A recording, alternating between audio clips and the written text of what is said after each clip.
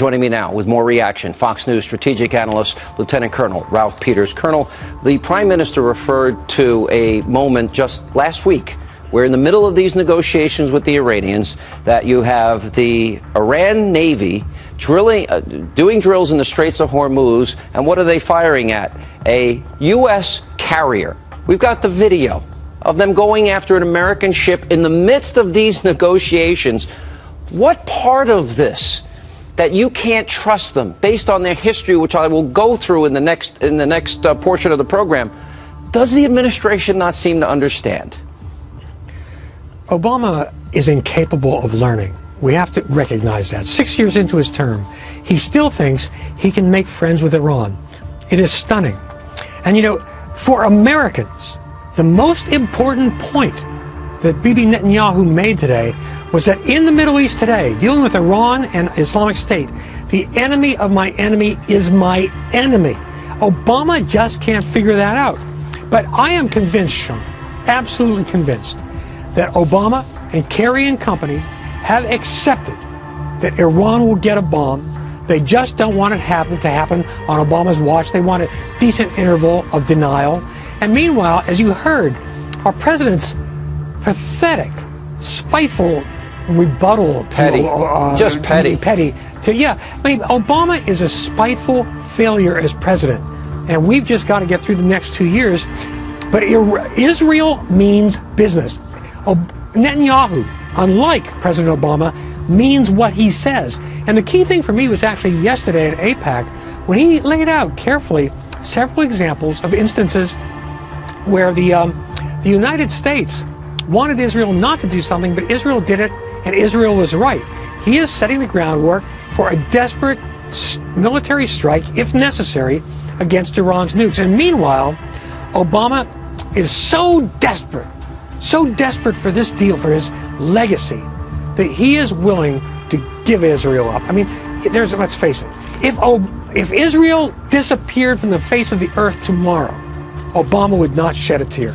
If Israel disappeared from the face of the earth tomorrow, Obama would not shed a tear. It's phenomenal that Bibi did this in the midst of an election campaign, probably a great political risk for himself, but felt that such a need before this ever would come to fruition. Do you think this alters this deal? In other words, do enough people wake up and say no?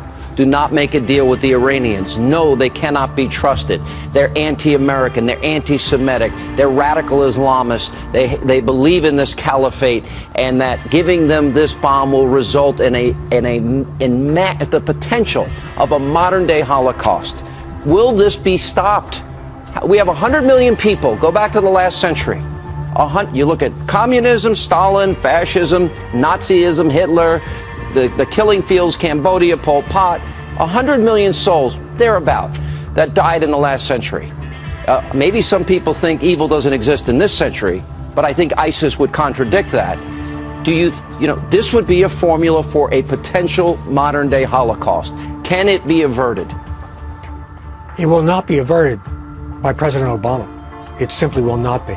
It will not be averted by President Obama. It simply will not be. How do you work around him? How do you circumvent him? Well, you can't. That's the doggone thing, because Israeli military strikes could harm Iran's nuclear program. Iran would respond asymmetrically, attacking Gulf oil facilities, Arab facilities. We'd be in it anyway. But President Obama, again, he refuses to learn anything.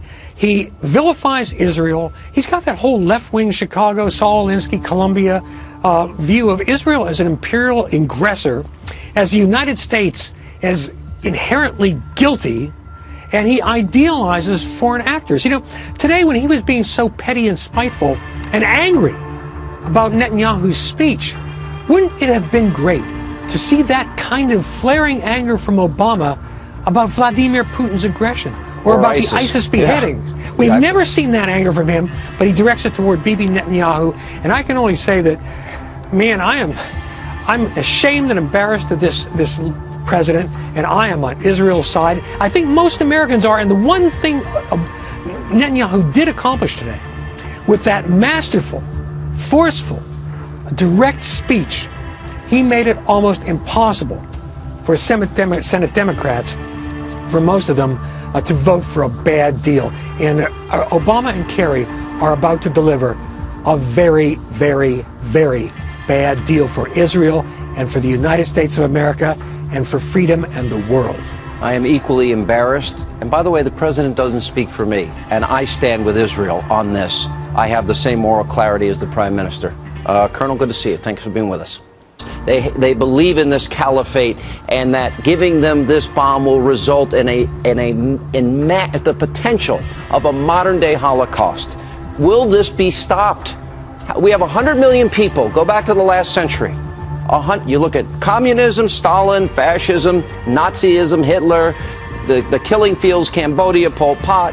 100 million souls, thereabout, that died in the last century. Maybe some people think evil doesn't exist in this century, but I think ISIS would contradict that. This would be a formula for a potential modern-day Holocaust. Can it be averted? It will not be averted by President Obama. It simply will not be. It will not be averted by President Obama. It simply will not be. How do you work around him? How do you circumvent him? Well, you can't. That's the doggone thing, because Israeli military strikes could harm. Dealing with Iran and Islamic State, the enemy of my enemy is my enemy. Obama just can't figure that out.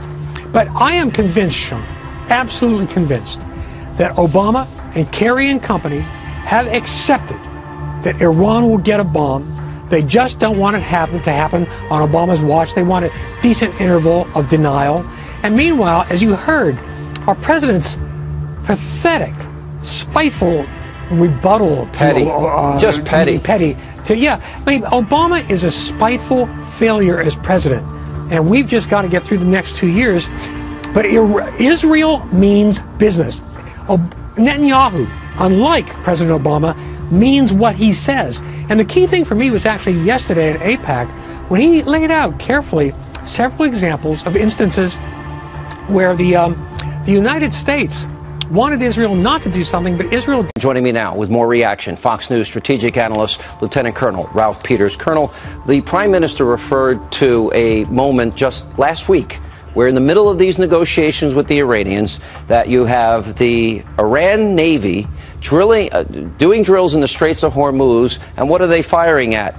A U.S. carrier. We've got the video of them going after an American ship in the midst of these negotiations. What part of this that you can't trust them based on their history, which I will go through in the next portion of the program, does the administration not seem to understand? Obama is incapable of learning. We have to recognize that. 6 years into his term, he still thinks he can make friends with Iran. It is stunning. And for Americans, the most important point that Bibi Netanyahu made today was that in the Middle East today, did it, and Israel was right. He is setting the groundwork for a desperate military strike, if necessary, against Iran's nukes. And meanwhile, Obama is so desperate for this deal, for his legacy, that he is willing to give Israel up. I mean, let's face it, if Israel disappeared from the face of the earth tomorrow, Obama would not shed a tear. If Israel disappeared from the face of the earth tomorrow, Obama would not shed a tear. It's phenomenal that Bibi did this in the midst of an election campaign, probably a great political risk for himself, but felt that such a need before this ever would come to fruition. Do you think this alters this deal? In other words, do enough people wake up and say no? Do not make a deal with the Iranians. No, they cannot be trusted. They're anti-American. They're anti-Semitic. They're radical Islamists. Iran's nuclear program. Iran would have responded asymmetrically, attacking Gulf oil facilities, Arab facilities. We'd be in it anyway. But President Obama, again, he refuses to learn anything.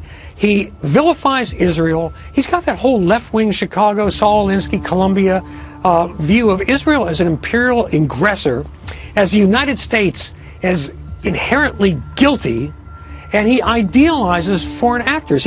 Today when he was being so petty and spiteful and angry about Netanyahu's speech, wouldn't it have been great to see that kind of flaring anger from Obama about Vladimir Putin's aggression or about the ISIS beheadings. Yeah. We've Exactly. never seen that anger from him, but he directs it toward Bibi Netanyahu. And I can only say that, man, I'm ashamed and embarrassed of this president, and I am on Israel's side. I think most Americans are, and the one thing